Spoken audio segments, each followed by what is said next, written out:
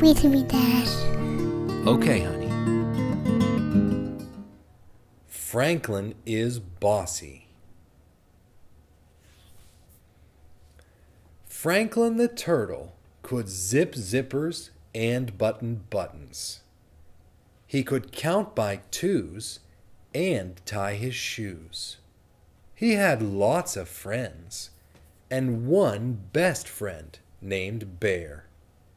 They played tag and marbles, hopscotch and ball. But one day, something awful happened. Franklin and Bear had a fight. It was a steamy summer morning. Franklin told his friends, "Let's play marbles." And they did. After a while, Franklin said, "I'm tired of marbles. Let's have a race." "You always pick the games," grumbled Bear. Franklin paid no attention. They started to run. Bear was in the lead. Goose followed close behind. Franklin saw that he was losing and cried out, "Slowest one wins," as he crawled across the finish line last. "That's not fair," said Bear. Franklin ignored him. "I'm tired of running. Let's play baseball." Bear did not put on his mitt. He did not put on his cap. He was mad. "It's too hot. I don't want to play," said Bear. "Me neither," said Beaver. "It's not too hot," said Franklin. "Is too," said Bear. "Is not," said Franklin. "I don't want to play with you, Franklin," shouted Bear.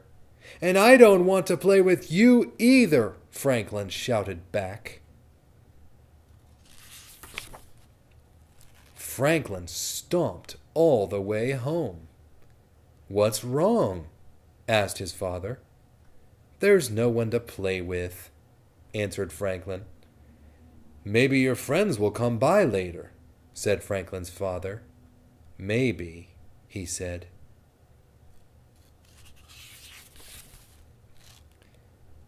In his room, Franklin built a castle. He made a cape to be brave in. He made shields and swords and suits of armor. He drew pictures. He played house. He read stories. He played by himself for 1 whole hour. And then he didn't know what to do.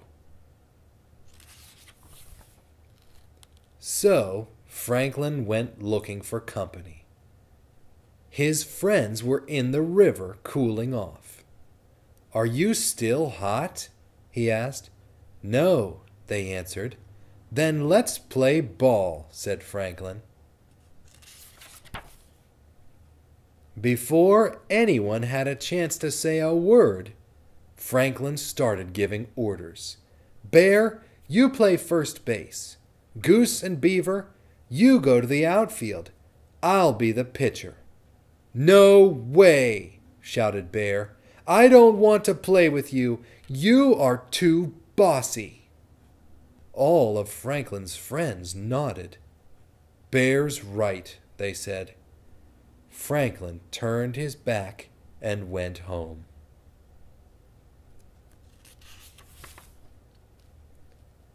There was no one to play with, and nothing much to do. So he helped his father all afternoon. They weeded the garden and washed the floors.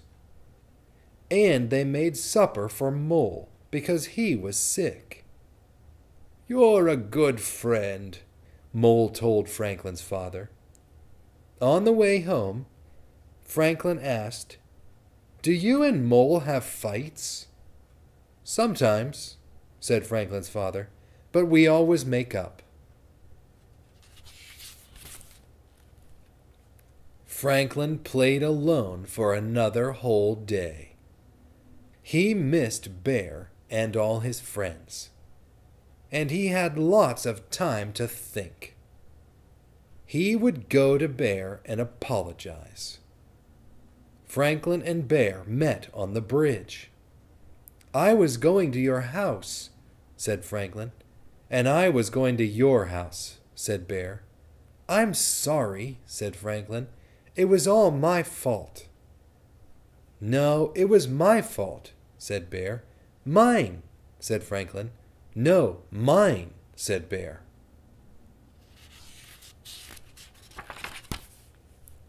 "Stop!" shouted Beaver, who was listening under the bridge. "This is silly." Beaver slapped her tail so hard that Franklin and Bear jumped. They started to giggle.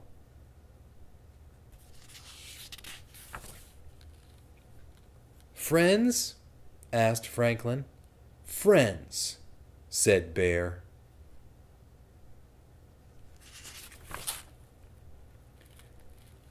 Beaver wanted to play baseball. Bear and Goose and Duck agreed. They were picking teams when Franklin insisted on being the pitcher again. All together his friends shouted, "No fair, Franklin!"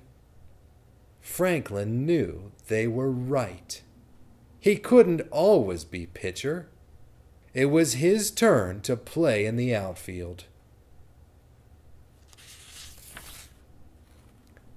And it wasn't so bad. For although Franklin didn't catch a single ball, he did catch lots of flies. The end. Thank you, Dad. You're welcome, sweetheart. You want to pick another one?